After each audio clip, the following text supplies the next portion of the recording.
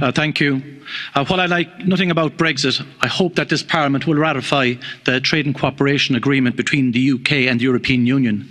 And I hope that it brings about eventually a new relationship between the European Union and the UK. We can't have continual political discourse that undermines the concept of what an agreement is.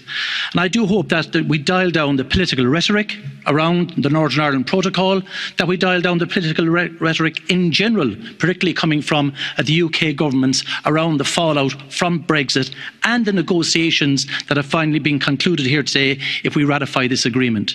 The UK government has to accept responsibility for what it signed as well. And we now have to ensure that we put mechanisms in place between the European Union and the UK at technical level, so that we don't always have to have inflamed political debates to address some of the outstanding issues that are causing difficulties. That is namely the Northern Ireland Protocol and the technical aspects around that. So I would urge caution, reduce the rhetoric and more effort at a technical level to address the outstanding issues. I commend this particular withdrawal agreement to the House. Thank you.